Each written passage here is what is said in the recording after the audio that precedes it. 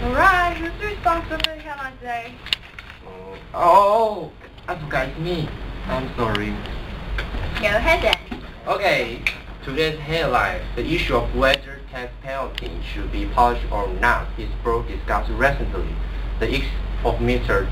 Justice Ms. Wang and the artist Ai Bingbing both expressed their opinion about the controversial issue. Let's watch the early scene. After hearing that the Justice Minister wants to abolish the death penalty, entertainer Bai Bingbing was livid, and bystander Bai Xiaoyan was kidnapped and murdered by Chen Jingxin in 1997, and Chen was executed 2 years later. And Bai Bingbing is here. Let's ask her how does she feel about as a victim. Every night, if I think about the way she died, I can't sleep. I hope Minister Wang can see things through other eyes. If her daughter had ended up like that, what could she do?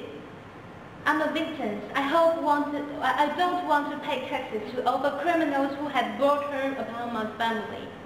Justice Minister Wang Xingfeng said that she had plans to abolish the death penalty before she took office, but she says she will wait for public approval before gradually implementing the changes.